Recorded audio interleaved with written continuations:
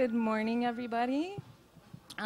Thank you guys so much for being here to listen to this presentation I'm going to give. I'm excited to be here. It's always a great opportunity to have to speak to people about something you're passionate about, and also to speak to people that have an interest in this kind of thing.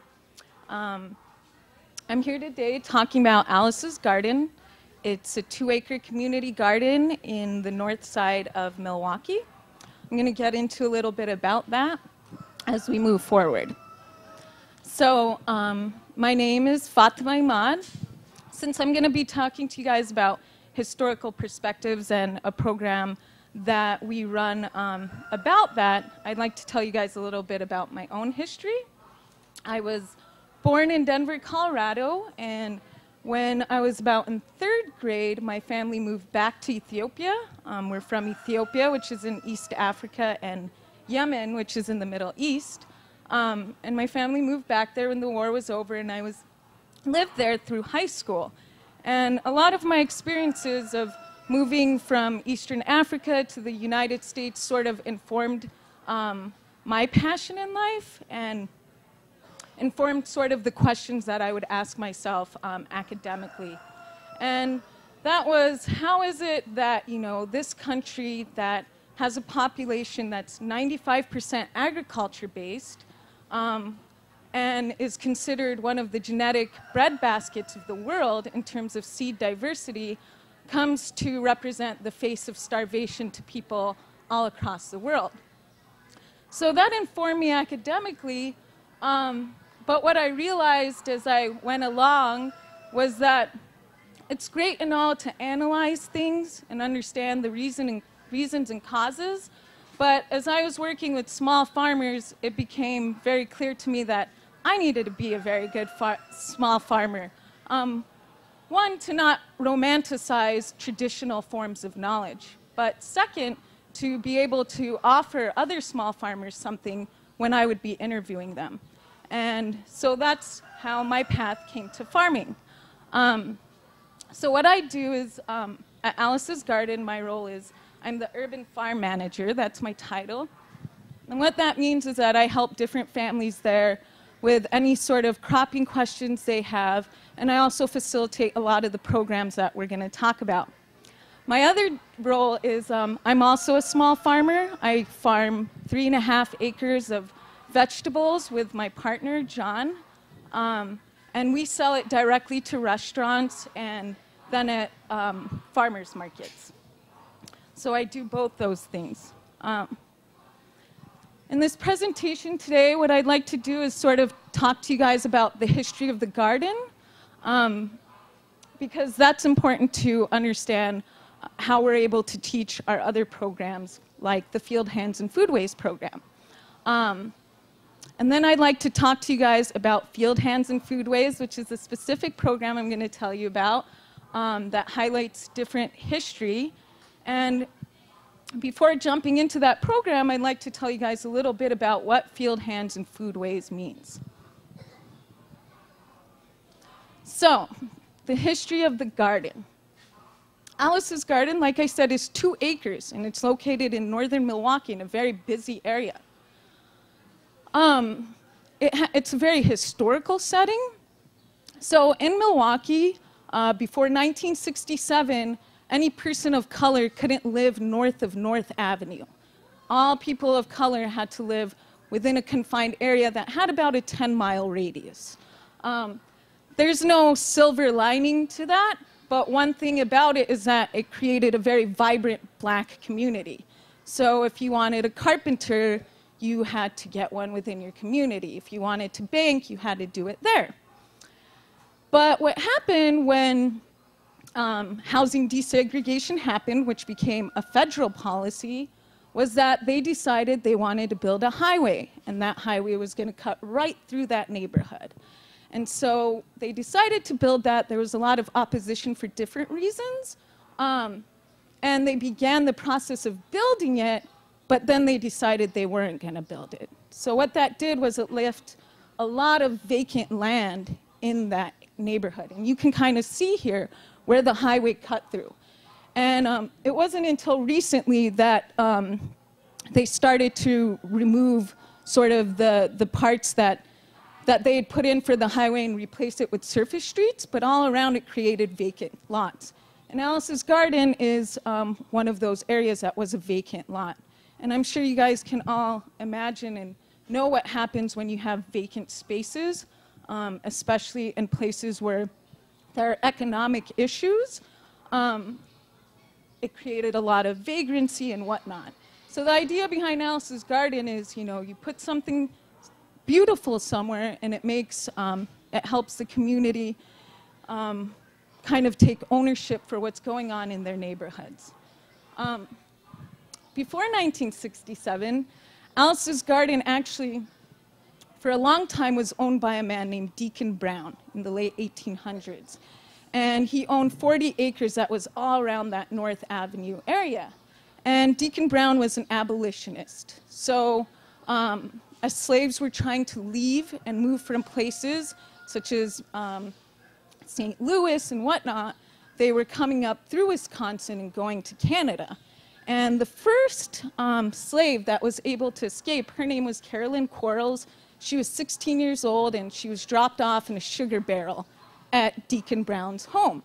So there were a lot of people that perhaps had a desire to be abolitionists, but hadn't yet had the opportunity. So he picked her up in the sugar barrel and then helped her make her passage to Canada. An interesting thing about Wisconsin is that Wisconsin never signed the Anti-Fugitive Slave Act, which means that if a slave comes into your state, you're required by law to return them back to their origin. But even though they didn't sign that, it's still highly lucrative. So there's a lot of slave catchers. So you can go and look up her story. They were hot on her trail, and she eventually made it there. So right where we're located, there's a little monument that sort of commemorates that passage that she made and started the whole Underground Railroad movement in Milwaukee. I also want to tell you guys that if you have any questions while I'm talking, or if you would like me to elaborate on something I'm saying, just raise your hand and I have no problem answering it. So one thing I wanted to do was play a video for you guys, if I'm able to pull it up. Okay, so this video is a video that was recently made, and it sort of talks about urban farming in Milwaukee. I think it'll give you kind of a good view of what Alice's Garden looks like.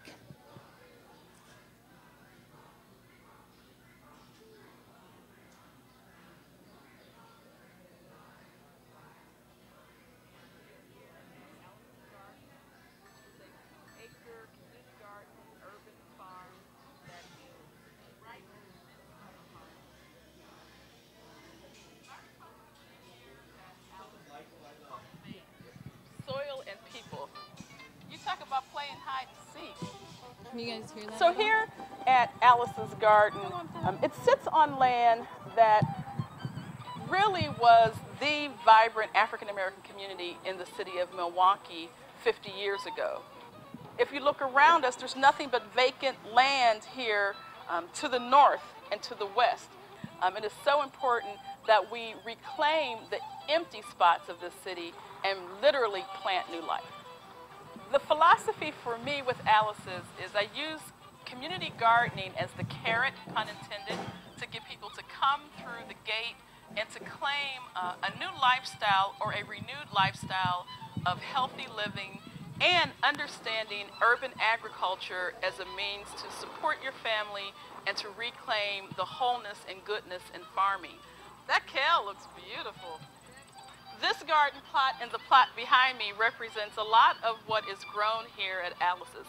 Collard greens, kale, eggplant, corn, okra, sweet potatoes, herbs.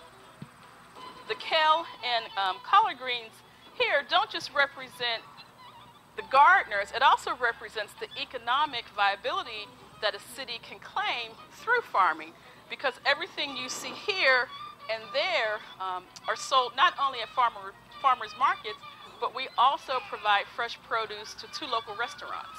And so the young people who are growing this food in our Young Farmers program, along with learning how to grow fresh produce, they also have developed a marketing plan, and they have to develop a whole price catalog for all of their vendors, whether they be the farmers market, whether it is local restaurants or the local corner stores.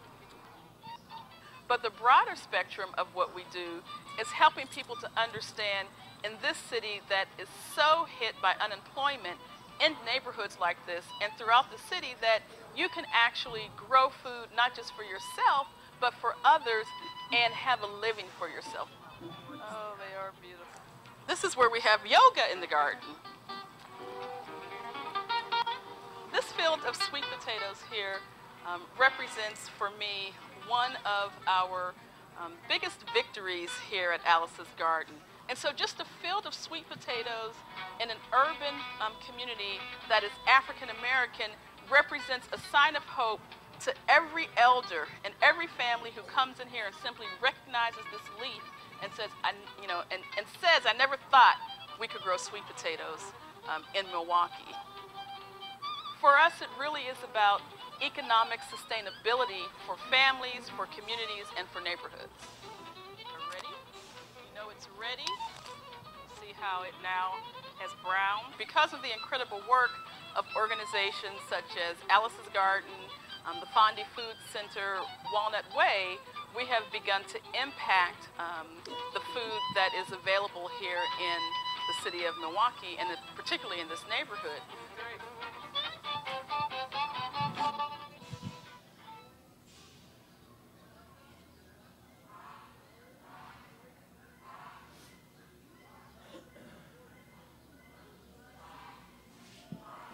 Okay, so that kind of let you visually see what Alice's Garden looks like, but what is it? So it's a 2-acre community garden. We have about 95 different plots there, different families that garden there, and each family has about a 15 by 12 plot, and some families have double plots. Every gardener there gets a key to the gate, and then there are sheds located throughout that you might have seen where there are tools in there. And the only rule is that when you leave, you lock it. And then we have a lot of different areas where we have different programs. So one of my favorite things about sort of education through gardening is that a garden provides you with a reproducible space. It's not a finite thing you're working with in a sense. So as long as I have energy, there's a lot of different things I can do with that same space, and that's what we do there. And one important thing is that, maybe some of you are just, are farmers and have farmland, and that's what you do. And I'm also a farmer. But one of the amazing things about programs like this that are in an urban setting is that it connects and reconnects people to sort of where their food comes from. The toil that goes into it gives them that understanding. So I run a program during the summer where I had about 15 young people from the ages of 14 to 21. And then we sell at the farmers markets on Saturdays, and they're always cracking me up because they're so offended by the prices we're selling stuff for. They're just like, oh my God, we're gonna sell this bunch of carrots for $2. Like, we gotta sell it for more, and I understand that, and that's a real, issue that we have, obviously, as farmers, especially sustainable farmers, is that there's a real devaluing of our food in the system where a lot of things are sort of, brought down in price because they're amended with corn and soy and whatnot. So some of the programs we have, they're listed here. We have a program called Reclaiming and Nourishing Family Traditions. So once a week, we do some sort of educational thing, whether it's making herbal, beauty products to making pesto, or how you would can or dehydrate something, or teaching the basics of organic gardening. A lot of people think that if you're organic gardening, it means that you don't do anything to your vegetables, but it's really about figuring out non-synthetic alternative methods of controlling pests, and also how you can use other crops to trap crop and whatnot. We do raised beds there, so it's also understanding sort of the logic behind mostly growing your soil, because as farmers, we grow our soil and not so much directed at growing one thing. We have a program for junior master gardeners. There's an elementary school across the street, and throughout the city, young kids come twice a week, and we do small gardening activities with them. One of my favorite programs is called the Healthy Corner Store Initiative. Like we talked about, the area that the garden is located in, has a lot of economic issues. Wisconsin is, leading the nation in the disparity of income between African Americans and other communities. So one thing that people will say is that, over there it's a food desert. It's not so much about the term you use, but certainly there's a lot of difficulties with accessing fresh food. And that leads to this misconception that, people don't want to eat fresh food and they would never even really want to garden. And the reality behind it is that people do want to eat fresh food. There's just certain kinds of fresh food they want to eat. Not everybody wants to eat kale. The organic farmer kale stickers, they're great, but not every community necessarily wants to eat that. So sort of getting feedback and figuring out what people want, and what we've done is with our young people, we grow on our plots, and we found the venues where people do sell their food, and a lot of the places that they're accessing food is at the Healthy Corner stores. So we've partnered up with them to figure out how to make displays and then get feedback from consumers about what they want. So like last year, the gentleman who was speaking before me was talking about heirloom tomatoes. Those didn't go over so well. They did kind of scare people, and they just weren't interested in it. But one thing that people were really interested in was green tomatoes. They just couldn't get enough. And I was like, great, we can do green tomatoes all day long, in Wisconsin. It's a lot easier for us in the summer. And then we have all sorts of other programs. We have a Healthy Moms, Healthy Kids program. We have a new program this year called Making Sense of the Garden. And Making Sense of the Garden is for visually impaired people. And we try to figure out ways to experience the garden and vegetables and soil using our different senses. So here's a picture of some of the young people from Brown Street Academy, which is the elementary school across the street. They're clearing this land, and here we did a Three Sisters planting after that of doing squash, beans, and corn. And that allowed us to sort of talk about also, Native American planting methods and different stories that went along with there that made it interesting to them, but also informative.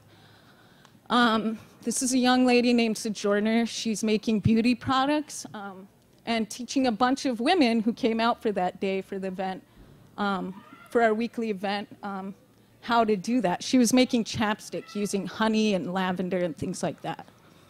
These are people from the Vision Forward group.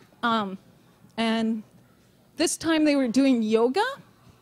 So that was a feel one. And then the following week we were doing taste. So all of our grounds there, it's either family plots, we have programs going on, but we have one space that has grass, as you saw in the video. And that space is where we have twice a week free yoga classes and twice a week free dance classes. And you might wonder, how do you do all these programs, Venus, who you saw in the video and who should have been here with me today, she has a lot of energy, I would say is one way we do it, but also we use our community resources. There's a lot of people that have knowledge that want to be able to participate and give back, and so it sort of comes through that. So like our yoga teacher, she has a plot in the garden, and we give her that plot for free, and she teaches twice a week, and it makes her more connected to the things going on there. These are some of the youth that were in my young people's program. It's called Garden Mosaics. Like I said, we do a lot of education with them, a lot of history. spend a lot of time just dealing with being a teenager. It's probably sort of the hardest of all my jobs, even than working with the young kids. It can be working with them. And more I treat it as a work experience when I work with them. So it's like, what are your impediments to coming to work on time every day? And how can we deal with that? You know, a lot of the young people, I will say, they're not that excited to be working outside and doing physical labor. And I don't come from this school of thought that, you know, everyone should have a garden in their front yard and everyone should garden, because not everyone wants to do it. You know, I want to do it. I'm excited about it, but I can understand that not everyone wants to do it. But with young people, it's kind of like, well, you got to do it and then you can decide. You got to experience it. And I think it's really important because, for example, not a single young person in my program this year had ever eaten a beet, you know? And let alone like sort of what they eat, they had no idea that, you know, beets grow in the ground and that corn grows up, just no idea. So even if just at a little bit, they understand how those things happen. I think there's sort of a lot of problems in the younger generation now and sort of urban environments of having any idea of where food comes from. So, you know, sort of doing a lesson about that poultry and what kinds of meat does that mean, you know, that the butcher didn't just make it in the back there, you know, and that it came from somewhere. So imparting that, and ultimately with them, you know, all I want them to understand at the end of the day is that when they eat, so much seems out of control to them in their lives, but just if they can understand that every time they're eating food, they're making a choice, some kind of choice. And I know that a lot of times it doesn't sink in for them then, but over time, hopefully it does. And, you know, a garden is certainly a good spot for healing and sort of relaxing and listening to the sounds of nature, which I think is good for them. It's good for me. It makes it easier to handle them at times. So I'm here today to talk to you guys about a program that we have called Field Hands and Foodways. I'll read this to you, and then we'll go ahead and just break it down and how we do it and what it means.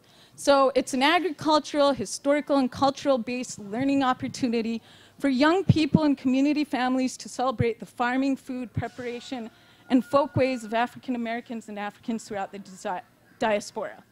The program is a demonstration garden project, including a master's kitchen garden, a slave allotment plot, and 3 recreation areas. In addition, Field Hands and Foodways honors the historical setting of Alice's garden.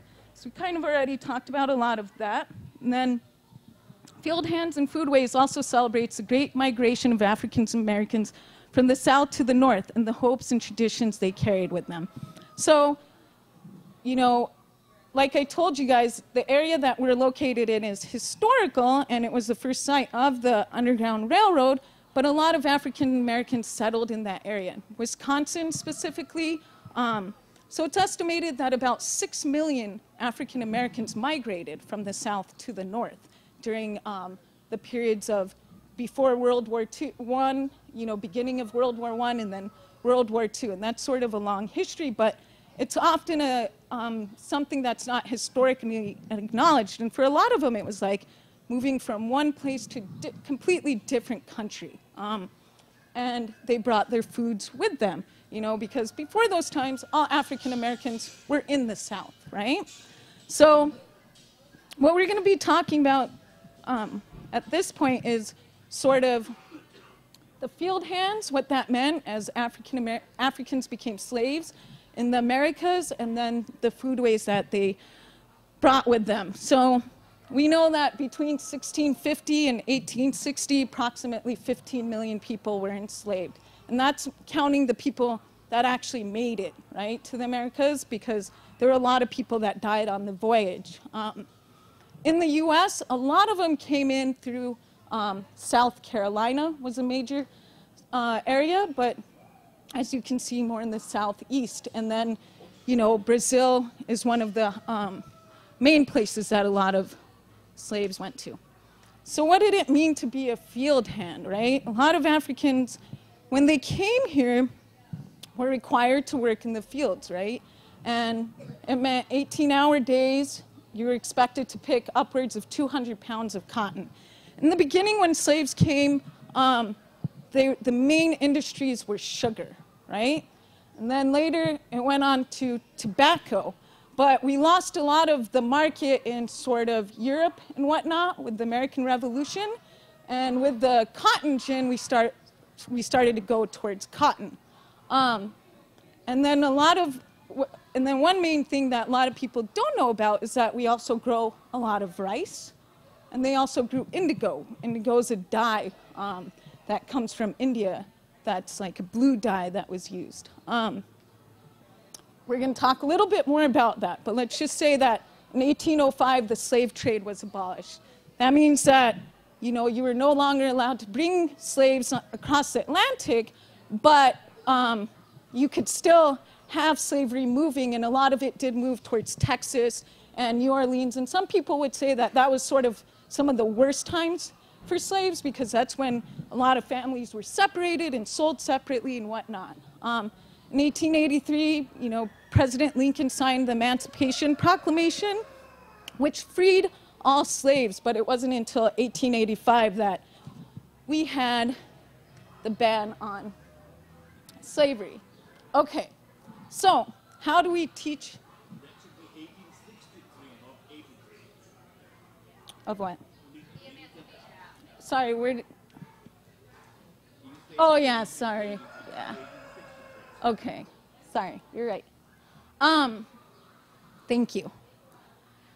So how do we do this? We have a demonstration area.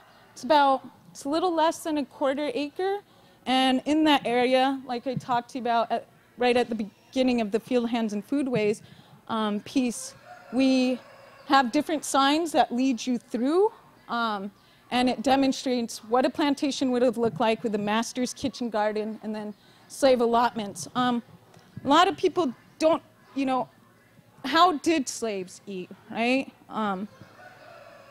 This talks about that. So slaves often got their food in three ways. It was either provisioned, procured, or produced, okay? So if they were allowed, at some plantations, they were allowed to have their own plots, and they grew their own food in those plots.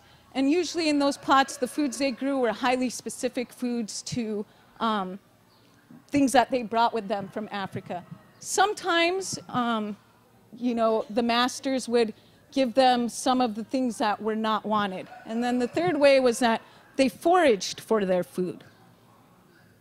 So you can see here, this is a demonstration of what the master's kitchen garden would have been. And in the master's kitchen garden, it's only specific foods that were grown there, because there was sort of a segregation in what was considered that they wanted to eat and what the slaves could eat. And that informs our foodways as we go on.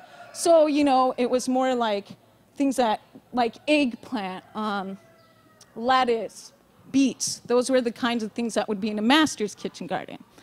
And then the slave garden, which is also called the huck patch, had things like cabbage, cowpeas, okra as you got farther south. And sometimes it had corn, so they also were informed, and corn mainly came, you know, through their exchanges with Native Americans. So we'll get back to that. So when they came, they brought a lot of foods with them that were indigenous to Africa at that point. They brought it in a lot of different ways. One way is that when slave ships went there, they had to get enough food on the ship to bring back all of the people with them and the crew and whatnot. So there was a lot of food that was on the ship that later some of the slaves would plant. Some of those foods are sesame seed, okra, black-eyed peas, and rice. I just want to tell you that I'm highlighting specifically the foods that they brought with them here. But there was also a lot of exchange with foods from the Americas also going to Africa. And example of that would be corn, right? That was something that was from the Americas. Rice is an important crop because now today in the US, we produce at least 12% of the world trade, right? Missouri is one of the biggest producers of rice as well as California, Texas, etc. So rice is interesting. It's an interesting story because with rice, they specifically picked slaves that were rice growers along the Sierra Leone area in Africa. And it costed a lot more to get those slaves. But it's important to know because when slaves were brought here, they were skilled in certain types of growing. And that's why they were sought out and then taken to certain regions that could accommodate that type of growing. So even today, a lot of the people that were brought and informed the ways we grew rice, which was a very hard job, including, you know, building a lot of ditches for irrigation, weaving these traditional types of things for fanning it. And they were in the Sea Islands in Southern Carolina and Georgia. And those people were often not as supervised because of the type of work or because they were in the Sea Islands by their overseers, and particularly after the Civil War. And those people, because they all, you know, during slavery, oftentimes slaves were separated. If you were in similar ethnic groups, it was effective to separate people so that they couldn't speak similar languages. But in this instance, because they wanted all of these people from the rice-growing regions, they all spoke the same languages, had similar traditions, and were not as supervised. So they were kind of left, and they still exist there. And they've come to identify themselves as Gullah people. And I don't know if you've heard about them, but they're still on the Sea Islands. They've identified themselves as sort of their own indigenous group there. They have their own language that has a lot of loan words from African languages. So we'll move on. The next thing is that, you know, how did a lot of this food move into sort of the foods that we eat today? Well, you know, African Americans were cooks first in the big house, right, under slavery. So even if there was sort of this reticence to accept certain types of foods that were native to them, it slowly came to infuse the foods that people ate. Later on, they were often cooks in the armies, particularly during the Civil War. They became pioneers as people were moving west. And later, more in the 60s, you know, up until the 60s, they were the people that were cooking in the houses. They were sort of the hands that did a lot of the work in the homes. A lot of that food came with the Underground Railroad as people, you know, were making their way out of slavery. And then finally, as a lot of people moved from the south to the north, they brought a lot of their food traditions with them. So how do we teach people about this? Well, you know, like I said, we have that demonstration garden. That helps. We have a program called Iron Pots and Wooden Spoons. So once a week, we cook stuff with things that we grow in the vegetable into a single pot, because that's often how people cook them. And, you know, you can think of all sorts of dishes like jambalaya or any single pot dishes that we're familiar with now. But there's a lot more of those. So we do that once a week. Once a week, we have an African drummer that comes in. He drums with the young people. You can see him. Okay. So what are the lessons sort of we've learned through this program? One is that, you know, certainly talking about slavery is a sensitive topic, right? It's a sensitive topic. You know, there's a lot of elder people in our community that, you know, were around when there was sharecropping. It's a sensitive topic for them. It's a sensitive topic for them to come back to the land. But just because it's a sensitive topic doesn't mean that we have to throw out the whole sort of history that came into what we kind of consider the United States, the foods we eat and how we grow it.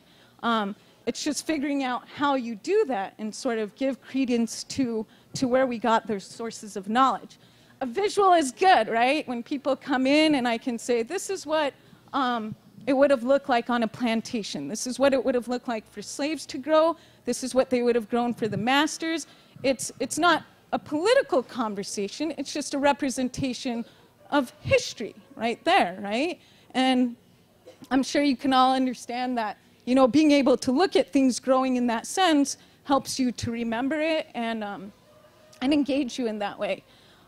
It's helpful because it uses knowledge in our communities. So there was a picture there that I skipped through, but our oldest gardener, his name's Mr. Wilson, and you guys saw Venus talking about the sweet potatoes in the video, right?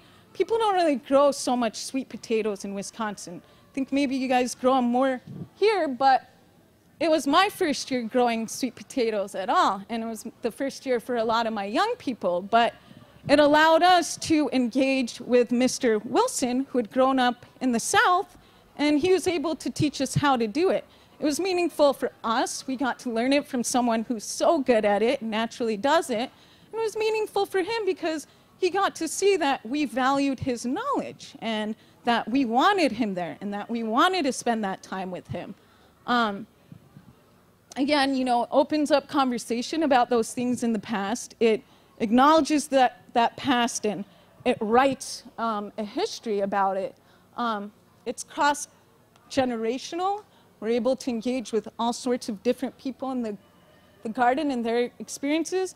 And lastly, one of my favorite things is that it can be utilized in all of our programs. You know, if you're there for whatever, if you're there for Vision Forward or you're there for Reclaiming Nourishing Family Traditions, you walk through that area, you see it, it becomes a part of your conversation.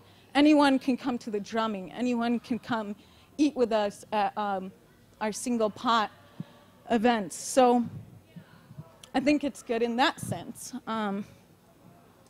And that is the end of my slideshow. I know that I gave you guys a lot of information. If you have any questions, please ask me. For me, I feel like I didn't want to only tell you about the program today, but I sort of wanted to tell you about the meaning and the history of those things so that you can walk away being as informed as I hope that the program does for people as well. Yeah. What's the funding/organizational model of the garden? Actually, we just this year, right now, a couple of weeks ago, incorporated ourselves as an independent nonprofit. We get a lot of grants from a lot of different places.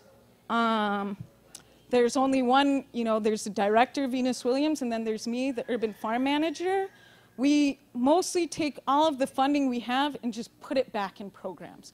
We don't really spend money on overhead so much. The community garden, it's different in the sense that there's different quadrants and they all have water access. So one of the things that people's rental, so the rental there is it's $25 for a year, it's $50 if you have a double plot. And that goes towards paying our water bill. But I mean, I don't know if you mean like specific numbers, but our funding model is that we're mostly grant funded in that sense, but we're trying to be more sustainable, which I think is a goal for any nonprofit, right? I have a farm. I'm trying to employ young people coming out of different programs like this. For me, I'm completely for profit. I've always believed in that because I want to show that you can be a sustainable organic vegetable farmer. It seems, you know, maybe I'm optimistic, but I think you can. Like, I have this other job because certainly most organic vegetable farmers, someone's got to have another job in your partnership if you're a 2- or 3-way partnership. So yeah, we keep our overhead really low. We constantly try to come up with new programs, and we try to utilize the people that are in the community, and you know, whatever that means. The community isn't just a certain zip code. The community is the people that come and want to participate. So we have no rule about zip codes for who can come and get a plot there at all. It's a very diverse setting that only really benefits the community. We will give priority when we have a waiting list to people in the neighborhood, certainly.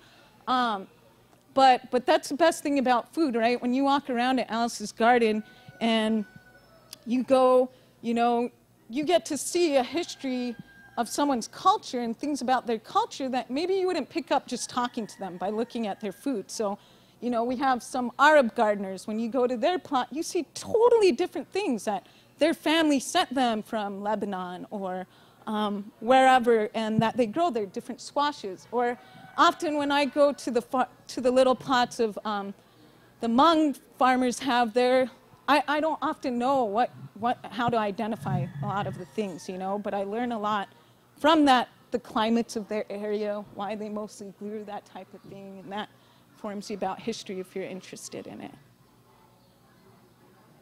Do you have any partnership with Growing Power? Do we? We have partnerships in, you know, all sorts of ways of, you know, doing like workshops or forums or things like that. We hold them in high esteem. We do similar things to them. So we're all sort of doing the same thing, which is, you know, trying to bring accessible food at a good price to people that's non-synthetic pesticides and fertilizers.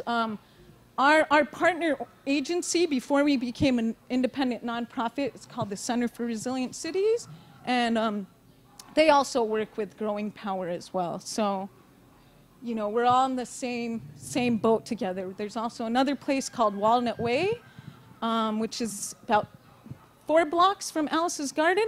They have a completely different model, which is pretty awesome. They went in and, you know, there's a whole block there, and there was all these vacant lots on the block. So they built gardens in the vacant lots, right?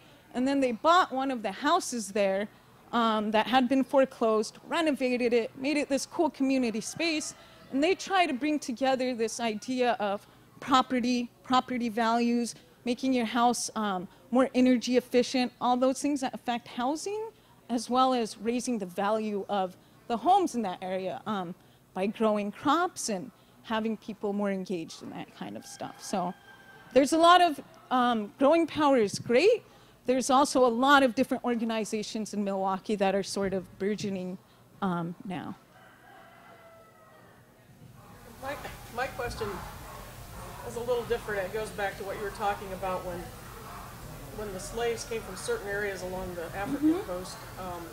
And you said that the people going to take those people back would choose them from certain areas. I'd never heard that before. Could you talk a little bit more about that? I mean, they literally researched an area before they would take people from it because of things that they grew. Not research, but you know what I mean? Sure. Is that what you're saying, or did I misunderstand? No, that's a great question, and I think that you understood it. I think, yeah. So she was asking, you said that she said she had never heard that, you know, that they went specifically to areas in Africa and brought them, researching what they were capable of to come and work here. Is that right? Yeah, I thought it was just chance. Just haphazard. Well, not chance encounters, but, you know, just going and getting people and bringing them back. I had no idea that they were looking for certain crops that they were able to Well, the grow. system, you know, it's a good question. The system of slavery was pretty highly thought out. It lasted for hundreds of years, you know, and to perpetuate that kind of system and then to make it become the economic backbone of a whole continent, 2 continents, because really South America as well, you know, there's definitely a lot of research in how you did that. And because people invested so much in their slaves, right, that was property, there's a lot thought put into what kind of slave you were going to have, what they were going to be good for. It's certainly true, you know, like Africans were very skilled farmers. Some Africans were prized for the regions they came from because of their physical build alone, right? In different areas of Africa, people can look very different. But here, you know, rice is one of the main ones in terms of cropping, where they were willing to pay a lot higher price for the slave because they were able to do that. Growing rice is a very hard thing. So yeah. And I'd just like to say that one of the things about this program and talking about it is that there really isn't a lot of research about sort of the foodways themselves, you know. I just recently got an ethnobotany book about the stuff Africans brought in, and it's like, there's so many other things like castor oil and a lot of like herbal remedies they brought with them. but it's something that's becoming more and more developed, and something, this is the only program of that kind right now. And there's a lot of people sort of looking at it to see how successful it is. And like I said, I think a part of it is that it's a sensitive topic for people on either side of the conversation, but it's happening, so, yes. It seems like Alice's Garden is pretty established now with programs and stuff, but from the beginning, how did Alice's Garden get people involved? How did you get your message out, you know? That's a good question. I appreciate that question. Okay, so her question was, you know, it seems like the garden is established now. How did you get to that point? So what happened was that empty land at first was taken over by the University of Wisconsin Extension Program, and it's actually named Alice Mead Taylor, which Alice's Garden is named after, was the director, the only woman and African American director of the extension at that time in the history that we're talking about, in the early 80s. And so when they took it over, it was kind of more farm scale stuff happening. It didn't seem like a lot of people were interested. There was about 4 Hmong families and 2 African American farmers, and they were kind of farming the 2 acres.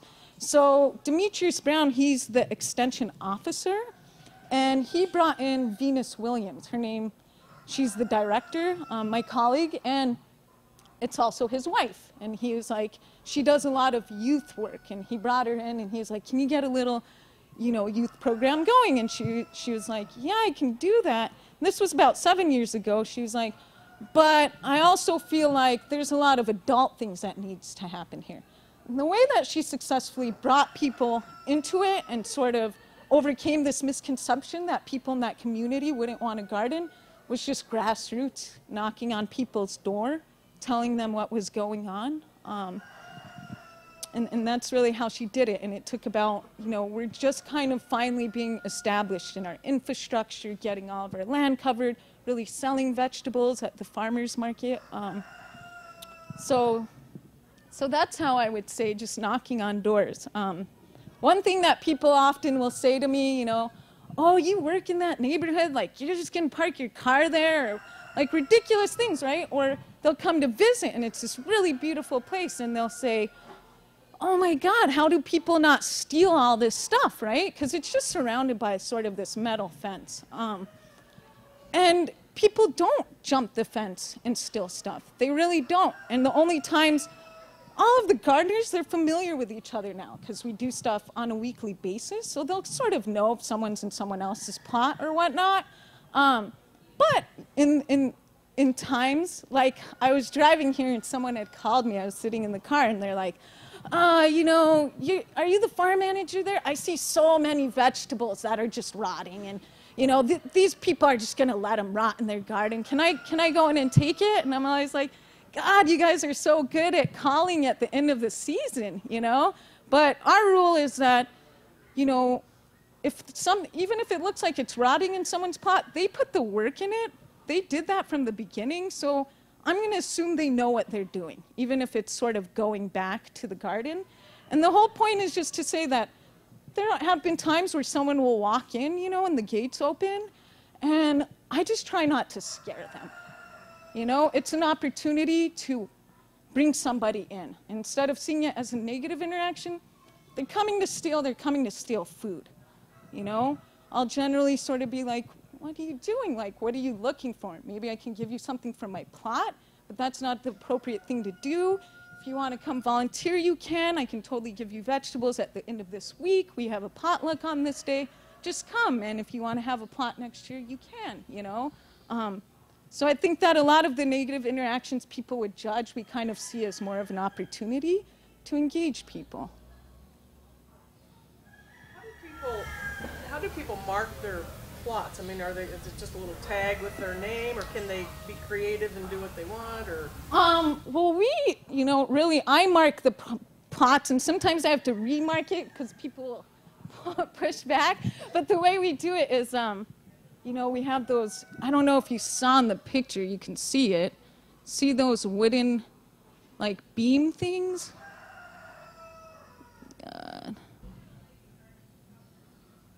see that? How there's those wooden, I don't know what you call it, but it's like a long, thick log. And it's usually about 2 of those for one side and one going horizontal. So I mark them for them. Put their name on them, like on a tag or something? I mean, People can do whatever they want. There's some people that'll be like, this is the Jackson family plot, or some people will put up a little, you know, sign or something, a butterfly or whatever. You know, they're free to do whatever that they want in their plot. You know, we have no rules about sort of what you can grow or not grow, as long as it's something that you can legally grow, you know. And we encourage that diversity. We get a lot of, you know, donations for seeds and plants and stuff throughout the year that we're able to offer our gardeners. I had space in a greenhouse this year, so I was able to grow a lot of stuff and sell it to them at super discounted price, mainly heirloom vegetables. And that's cool because, you know, I hopefully get them into that. A lot of the gardeners there, like I said, there's a lot of elder gardeners, and they do a lot of seed saving. Like I said, for me, where I'm from, that's one of the things that I'm working on is seed saving in Ethiopia. And it's so cool to be around older people that just do it naturally. It's not this big scientific lab project. They're just like, you know, does it pollinate like this? This is the kind of plant you're dealing with. We need to save the seeds, you know? So a lot of them do that. So our only rule about plots is if you abandon it the whole season, which happens a lot, right? At the beginning of the season, people think that they're just going to garden so much, and they'll come out 1-2 days, and then you don't see them, you know? Is that if you abandon it, you just have to get back on the waiting list for the next year. You're not banned, you just got to get back on the list. It was a waste of sort of space that a lot of people would like to have. Okay, there's no other questions.